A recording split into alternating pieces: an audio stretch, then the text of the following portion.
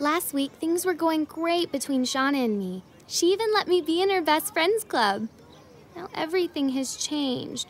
Shauna says I'm not in her club anymore. And at recess, she and her friends stare at me and whisper to one another. I can tell by the looks on their faces that they're not saying nice things about me. I keep asking myself, Addy, what did you do to make Shauna so mad at you? But I can never come up with an answer. I just don't understand why Shauna is being so unfair.